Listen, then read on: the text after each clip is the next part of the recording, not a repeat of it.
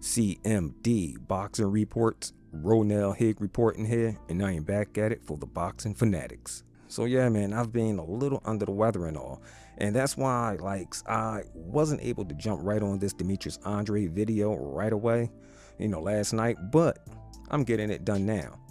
And as you can hear, I had added some background music, so y'all won't have to hear this scratchy voice of mine. So let's get it on here. So Demetrius Andrade performed very well against his opponent, Artur Akavov. Now, he did get, just a little comfortable with Akavov going down the stretch. It wasn't in round 9 when Andrade was standing in the pocket, letting off some body and head shots, when Akavov timed him and dropped a vicious 3-punch combination that shook the crowd. And look, if so, he hurt Andrade. And then he followed up with 2 straight hooks that looked like, they landed.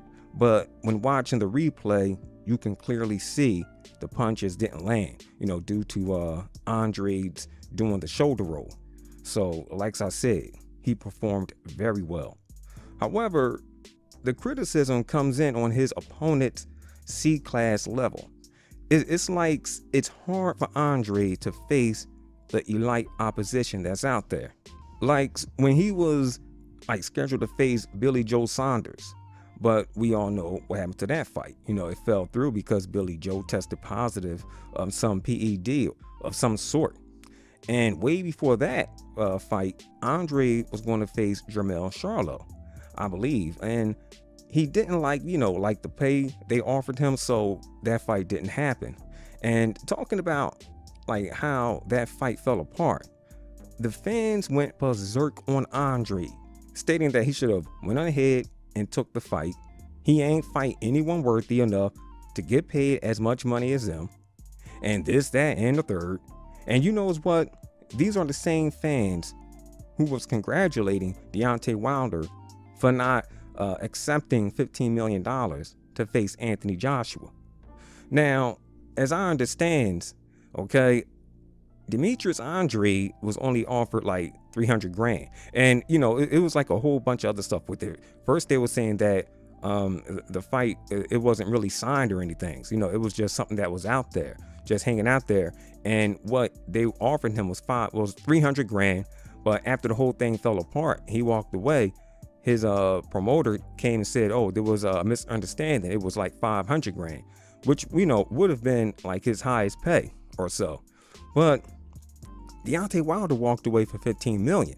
And these same fans that trashed Andrade for walking away from 250 grand or 300 grand, congratulated Wilder. So I'm saying, look, if you think Deontay Wilder got lowballed, okay, by Eddie Hearn and Anthony Joshua, by them offering him his career high of 15 million, although it was $15 million flat, all right, why can't y'all congratulate Demetrius Andrade for doing the same, walking away from, the little pennies that, the Charlos had offered him, all right? I mean, they lowballed this dude, meaning that they don't want the fight. The same thing they were saying about how Eddie Hearn and Joshua lowballed Deontay Wilder by giving him $15 million flat, and that, after Deontay Wilder pay his, his trainers and, and his promoter, he's not going to be left with that much money.